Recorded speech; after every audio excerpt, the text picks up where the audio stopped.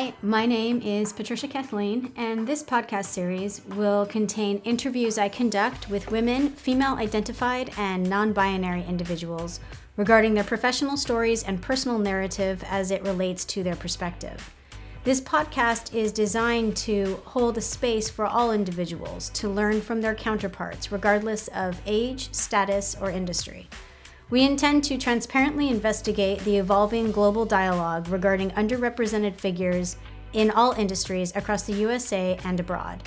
By hosting these stories and conversations, we aim to contribute to the changing platform and representation of these individuals for the future. Now let's start the conversation.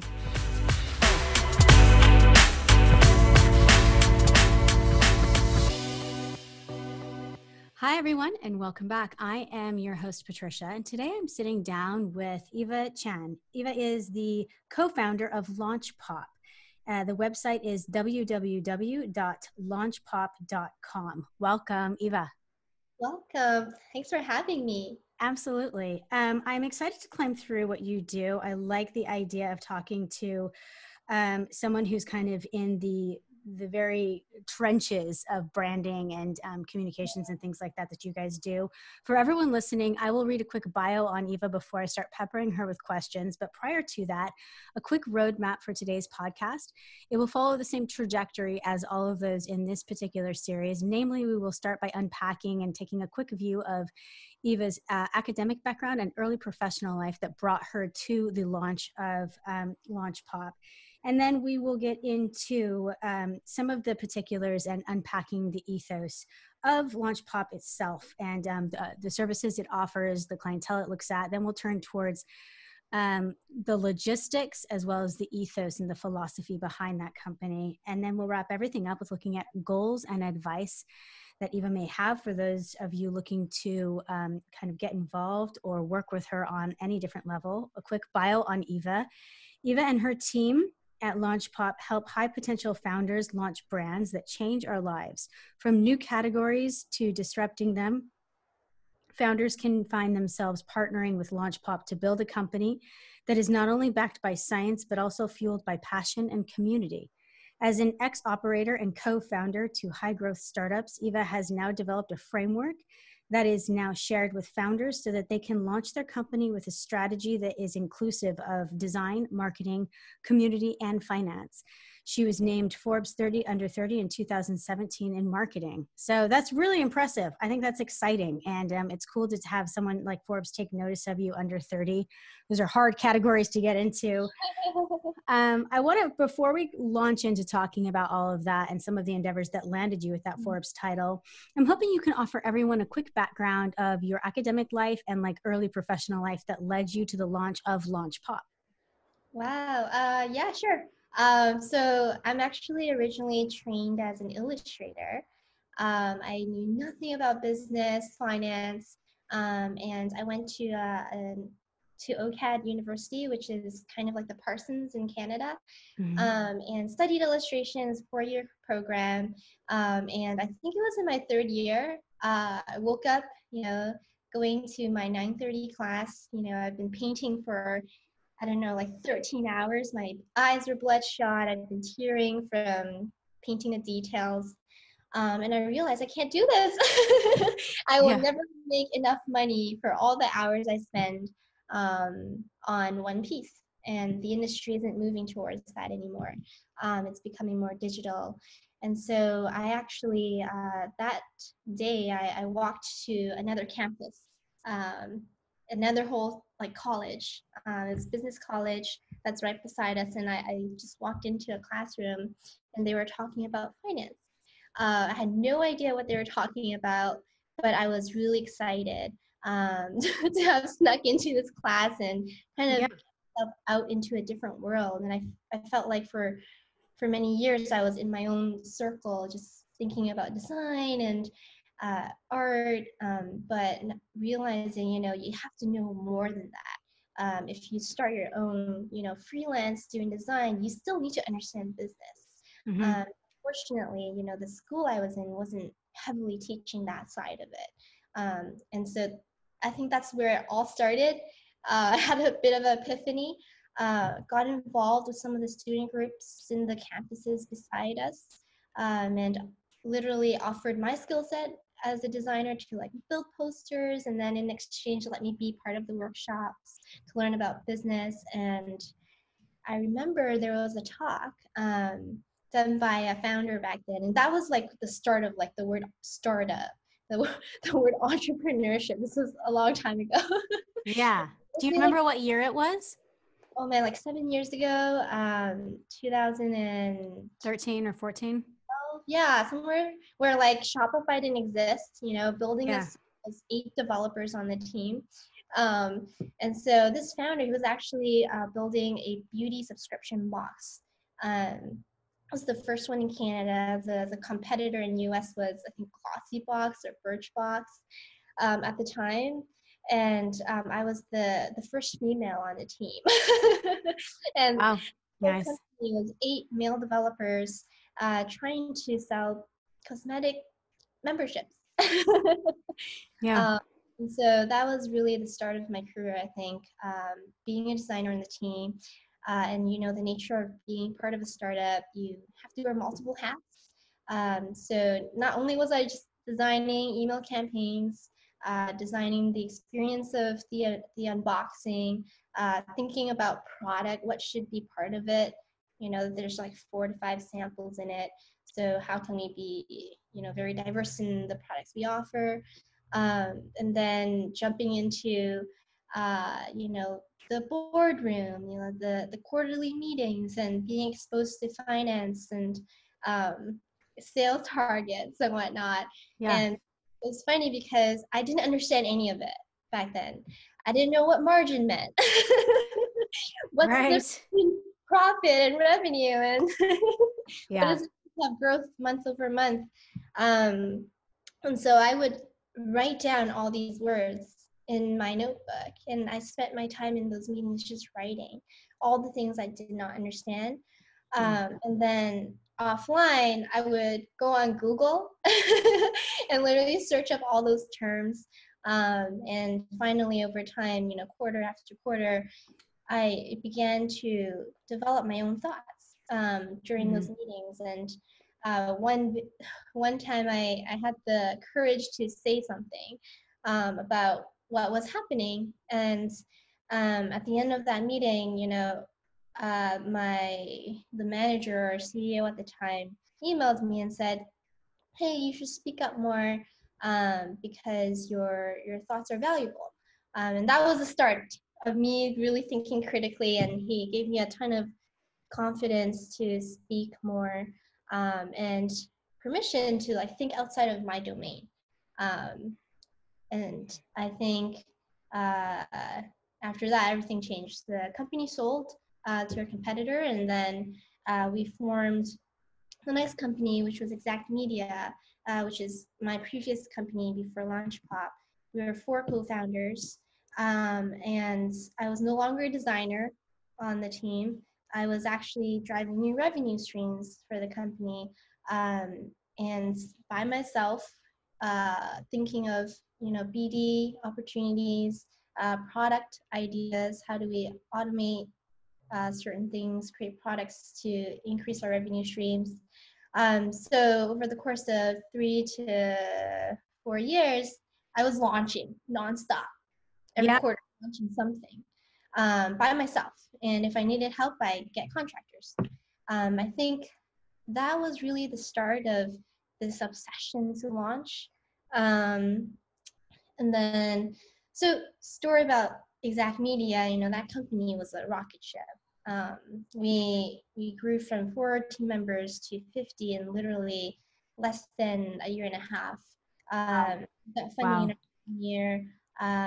We were in Cincinnati, New York, Toronto. You can imagine like the growth pains, culture pains from, you know, growing, shrinking, replacing people with different skill sets, more experience, really Now, quickly. is this the company that was acquired eventually by the competitor? So the beauty box subscription company was Oh, right. competitor. Exact Yeah. Media actually last November or December, we were acquired by another agency in the UK. So that just happened. But yeah, anyhow, like for me, the company was doing really well. And just quick background on what it is, it's a sampling program. We just took what we did really well in the beauty box company and translated into something that, we knocked off all the stuff that we're not good at and just kept all the things that we're really good at, which was Good. building relationships with big brands, and samples. We really understood sampling. Yeah.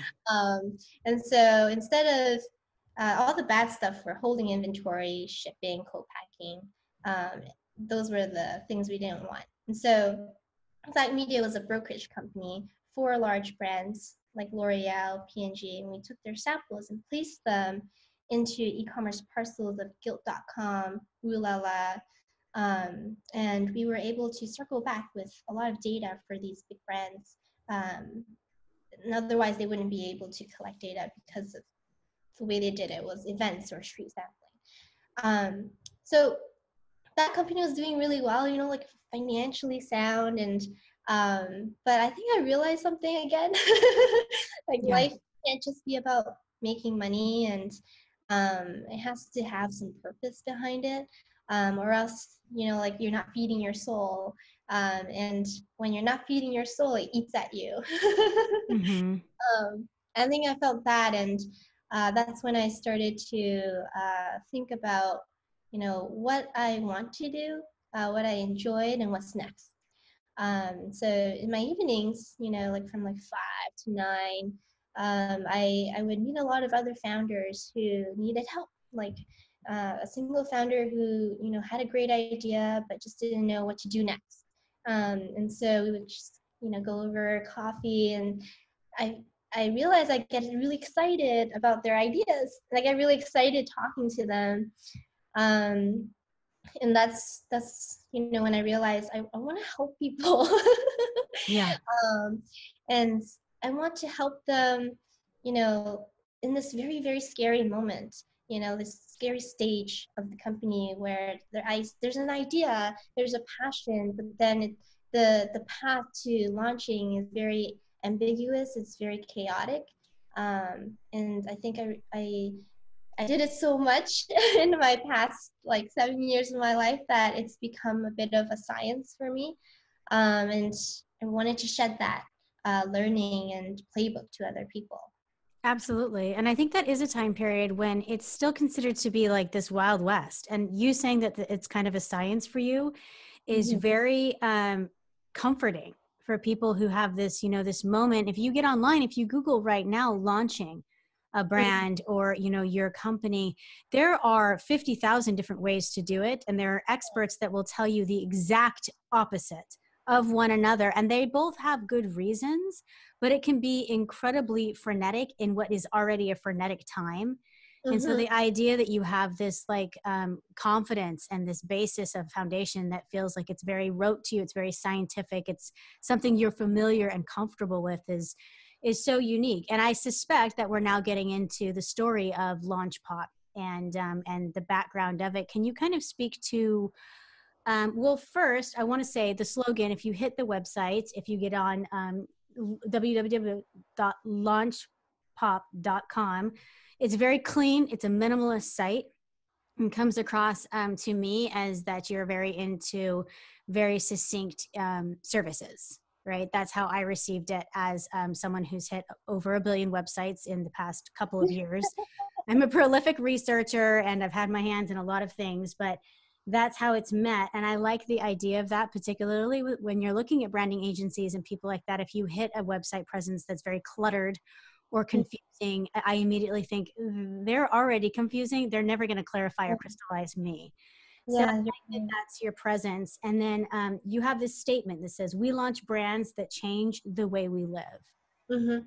And so I want to kind of unpack that as you begin to tell the story of Launch Pop. That particular statement can be interpreted in a couple of different ways, and I want to know what it means to you. Yeah, for sure. I mean, um, as a marketer, you're offering a service, and the service for us is helping you go from 0 to 1, right? Um, that that itself can be applied to any industry, any stage of a company. You're always launching something, you know, you're always launching an idea, launching a campaign, launching a new product. But we realize, you know, this is a very special power, very special skill set. And we want to make sure we are, you know, applying this skill set to where it matters, at least for us. And we think, you know, this skill set matters to products that actually change the way we live, or shaping our culture and making it better. So in order to do this, we need to understand who we're helping. And who it is right now, we're not gonna, I don't want to say I understand Gen Z, uh, but we really understand millennials and the way we, you know, vet founders, vet products, and say what we're really good at is that we're really good at building products and life improvements for the millennial. And what we do at Launchpop is we just follow the millennials' journey. This is he or she in their 30s, you know, what's top of mind for them. You know, like young families, young mommies, they care about anti-aging right now. They care about their finances. They care about quality, right? They care about their health. And so if you think about that, just that itself, a lot of products and services come out of it. For example, anti-aging and skincare, stress, anxiety management. There could be, you know, like finance apps, for example, that help you save money to buy a home. There could be a lot of products that help young mommies, for example. And so that's how we think about it when we launch new products that change your life. We want to help that millennial think differently, be educated, and be empowered to make better choices. And That's interesting. So is it a niche population that you deal with? Are you best suited to help brands that have application towards millennials? Because it sounds like you have these filters where if a brand came to you or a launch brand and was saying, here's what I've got, you're like, these are the different subjects that we've kind of parsed out that we can apply lenses to with your brand and kind of educate and introduce it into that area. But it is within the stipulation of millennials as opposed to Gen Z or even Gen I, which you can now market to just as equally, you know? Yeah, I mean, like you, to your point, you know, when you go to an agency site, and there's so much going on, you don't know if what they're really good at, right? And I don't want to pretend that I know everything. I'm very happy to tell someone that I don't know how to do this. This is not where you should go for that.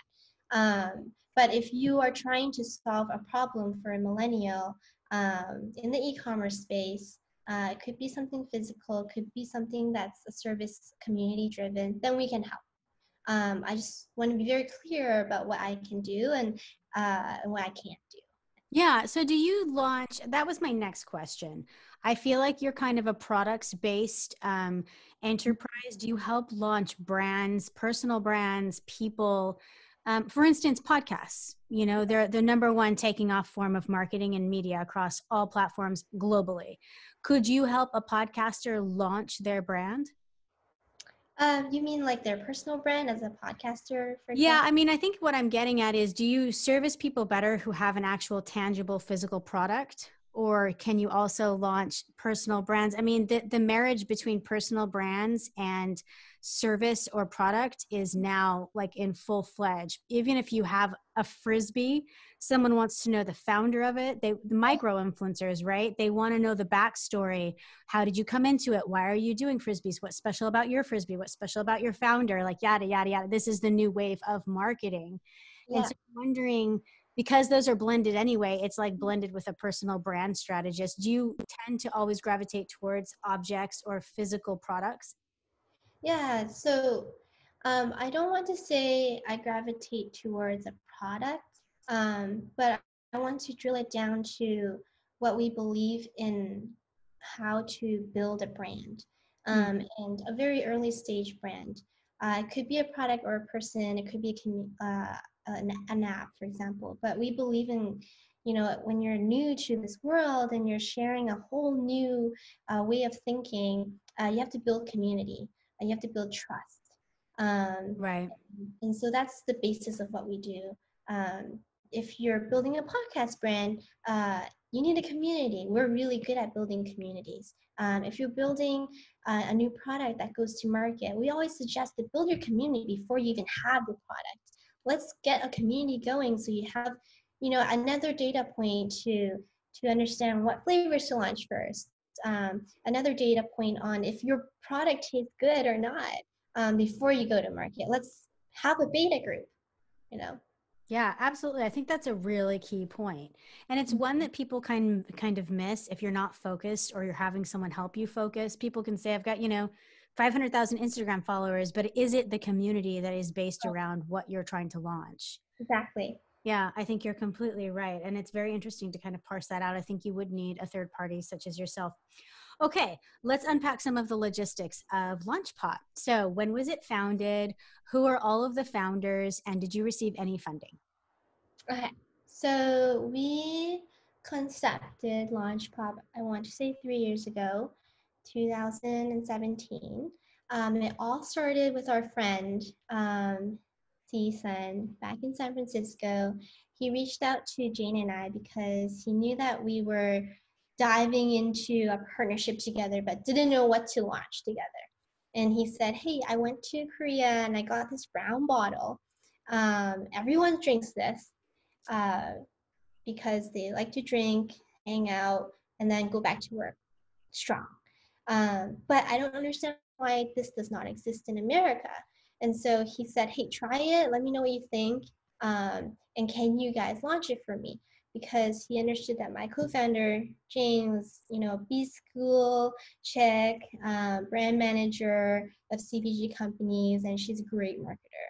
And for me, I'm a launcher, per se, designer, marketer.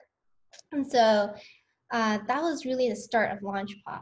A friend coming to us for help. And Jane and I, there's only two co-founders, we decided to, let's try this out. Why not just test out our partnership, test if, what we know today is even worth it for people to pay us. Yeah. And so in our evenings from like 5 to 1, we were more energetic at night.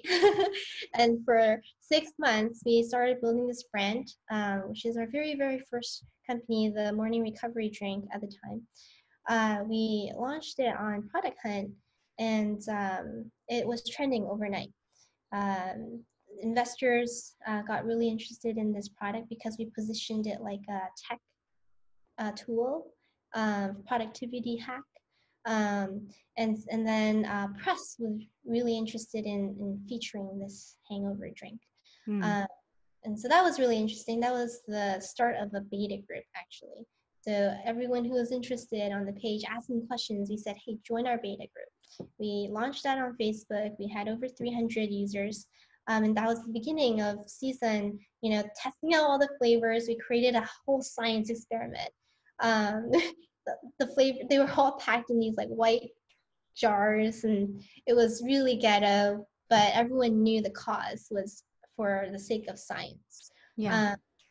And that was happening. And then when we launched our Indiegogo, all of those users that were in the community were waiting for their chance to buy. And so we actually converted a large number of these members to support us in the Indiegogo campaign. And as a result, in our first hour, we raised over $150,000. And that was nice. the start of LaunchPop. We started getting emails in from everywhere, from New York, LA, some international. And I always tell people, our emails were something at gmail.com. We didn't even have a company yet. Yeah, that's fantastic. Well, I mean, you did what you said you do for your clients now. You developed a community. And, when you have that, the website and things of that nature can very well come later. There's a huge advocate arm out there for entrepreneurs and founders where people are like, do not get hung up on having the most polished website in the world. Like, if your idea is ready and your work is done, get going. That stuff can come later. Exactly, because you don't have data points to make the perfect site. There's no such thing. You need to put it out there, collect data, tweak, collect data, tweak. Yeah, absolutely. Well, so now I didn't catch it. Is it two other co-founders or yourself and Jane? It's just myself and Jane. Okay. And that makes sense. And how many full-time employees do you have right now? So we have about 10. They're all remote in Toronto, LA, San Francisco. And we've been remote since day one. Yeah, absolutely. Awesome. As well you should be. I think anyone who's providing an online service when they have an office, I'm like, to play Why? ping pong? Like, why are you doing that? To hang out and have pizza? I mean, I love to chill and hang out with people, but to pay rent for it just seems silly. It's amazing Yeah. how many people are still doing it too. Hmm. And you didn't take any funding from the sound of it. It was just you and Jane kind of cranking it out. Yeah, it's interesting. Our first year was a disaster. We didn't make any money because we had to figure out a model that made sense for working with early stage founders who are so bootstrapped, and for us to, be able to sustain ourselves and hire talent that was really good on the team. And so we were in this phase where we are testing different markets, models, testing, getting equity, testing getting revenue share, a retainer. And then in the end, you know, we were at this point where, when you like really just need a bit of cash so you can hire your first few talent. Um, and so we went through during that period, asking investors for an investment. And they were really curious about this because it made a lot of sense. We knew CPG companies, D2C, a lot of tech investors wanted to diversify their investment portfolio, but they didn't have the partners and deal flow to understand D2C and the right founders to invest in. And so we made sense to be an extension to their investment arm. And And they for were everyone, sorry to cut you off, making or Ava, really quickly, but can you spell out those acronyms for people listening? DDC as well as. yeah. Uh-huh. Yeah, D2C is direct to consumer.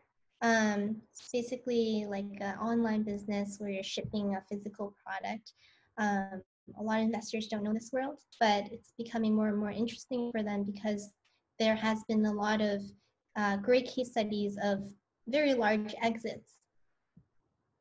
Yeah, absolutely. So these people were curious, but what was the back part of that? Did they want more of the cookie than you wanted to give? Yeah, no, and then we started exploring, different options too, in terms of getting cash. So, larger corporate companies, finance companies were wanting to provide a loan. And then in the end, Jane and I, really evaluated what was really important for us short term and long term, and looked back to why we started this. And we realized, we need to have control. We need to have our freedom. Yeah. um, and we needed to be able to make the right decisions that favored the founders, and not ever to favor investors. And so Good for you. Those are hard decisions to it was make when money's on the line. Yeah. very hard, because uh, if we can get an investor investment, the funds would be larger. But at the very end of the day, we just drilled it down to how much do you really need, like to really get to just one step forward. And all we needed was really to be comfortable and be vulnerable to ask people to borrow money. Yeah. So, like all I did was I went to my brother and asked him for 20K. That was it. And that was the largest change and the biggest impact on LaunchPop today. It's amazing too, because you're reaching out to a lot of people would have anxiety to reaching out to investors, and you had done all of that work. And at the end of the day, you were like, it's harder to reach in and actually be vulnerable and ask my sibling, which is fantastic. I think it's every time I hear the term friends and family round, I get a pit in my stomach. And I know this is special just to myself. I've built and sold several companies, and I never did a friends and family round. And I think it's a personal hang up, but I have this like, oh, like I just would rather like not do it. I'd rather like lose half my soul to an angel investor than, and I think it's just a personal thing. And so it's interesting to have you say that it was like your last resort. Our friendships and family are so precious to us, like I feel very scared more than myself feeling to fail them. Yeah. Mhm. Absolutely. So I'm wondering, looking forward, you've had kind of a great success after that rocky, as you call it, no salary first year. You guys have got a great stronghold now. Your presence of, 10 people strong is awesome. What do you have goals and plans that you've mapped out for the next 1 to 3 years for your company? Yeah, I mean, the way we do goals at Launch Pop is very personal. I never understood, when a company says, next year we need to hit 7 mil sales Yeah. target. Why? Where's that coming from? Most of the time because there's an investor involved and you need to create, the valuation for your company. Yeah. We don't here at Launch Pop. And so that's why we kept the freedom because it's so precious to us. The way we set goals is Jane and I, sit in a room together or go on Zoom and talk about what do you want in 3 years in your life? Do you want a baby? Do you want a home? Let's be very honest too. Like, and there's no guilt here. Like, how much do you shop? Yeah. Yeah. Let's be real and not fake this. Um, and when we paint out that life, and this is also inclusive of our team members, we paint that life out and afterwards attach a dollar amount to it. What does that look like? And you'll be surprised it doesn't cost that much a lot of times. And so when we think about these goals and we attach a dollar amount to it, and then we reflect that back to us today and going forward, we have a very balanced lifestyle. We are all happy because we're making the amount that will help us reach our goals. And that's kind of on the finance side of things, sales side of things. But in terms of opportunities and strengthening our offering, etc. We get a lot of opportunities coming our way. Like, hey, let's start like a joint venture together and partner up and launch like a cannabis arm of launching companies just for cannabis. Yeah. Let's start a company just to launch like beauty brands, for example, and it's funded by this like company, for example. Um, for us, we're really, really open to these ideas. My thought is always, let's test, let's just do a pilot, let's try it out. But in the end, it has to strengthen the whole ecosystem. So I love partnerships that help another's the whole thing. Yes. So, for example, when we partner with investors, there's a mutual partnership here where when we partner with them, they get to see a lot of the great work that we do for founders. They get to, get their first eye on some of these founders who are looking for investment, right? And we're helping them with deal flow, qualifying the deal flow. And then on the founder side, they love this as a perk because we understand what investors are thinking about. We can guide them in the right path so that they're ready to pitch, so that they can have a deck that is very effective, so that they know how to set goals, so that when they do start presenting to investors, they're already hitting some of those numbers that will get their attention. Um, Other things like, like dinners, for example, we love, doing dinners that merge a lot of different industries together. For example, investors and then founders, and then even other agency folks. There's a lot of stuff that we don't do from a marketing standpoint, for example, PR. Then let's bring in the PR folks, and let's have everyone help each other out. Absolutely. It sounds like a community effort. I like that idea of goal making as well, and having it be more of a brainstorming session about one's life and what one wants to do to make them happy, and then assigning a dollar amount to that. It's Yeah. like a reverse twist on how insurance companies assign a value to a human life. It like actually makes me happy, which I never thought I could kind of hear that. It's cool to break it down and to find that it's not as expensive as one thinks. And those crazy amounts that people think of, like, and they put on their vision boards, like it's 18 million next year. I think you're right. They're founded by funders and people that don't have a lot of attachment to your happiness. And so the idea of flipping that on its head and making your goals directly attached to your happiness is so awesome. And it's crazy. People reach some of those crazy targets, you know, in those companies.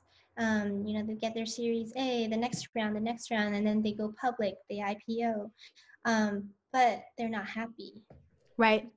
Yeah, exactly. It's completely delineated, which nobody wants to start their own endeavor and end up unhappy in the end. There's never been a founder in the world that's like, at the end of this, I'm going to want to off myself. You know, that's just not how it goes. Right. I want to wrap everything up today with asking you about advice. And this is how I pitch it to everyone I speak with. So if you were approached tomorrow on a direct message in one of your social media platforms that you use a lot by a young individual who was either female or female identified, non-binary, pretty much anyone other than like a cisgendered male. And it was this person that approached you and said, listen, I've had my hand in a lot of startups. I've kind of gotten a taste for it. I think I can do these things. I've got my own niche. I've got my own flavor. I've set up this technique. I think it's going to go really well. I'm just getting ready to launch with a really good friend of mine. What are the top 3 pieces of advice that you would give that individual knowing what you know now? Yeah. Launch fast. Nice. Have a timeline, and have that timeline be 3 months, less than 3 months, and then define what success means in 3 months.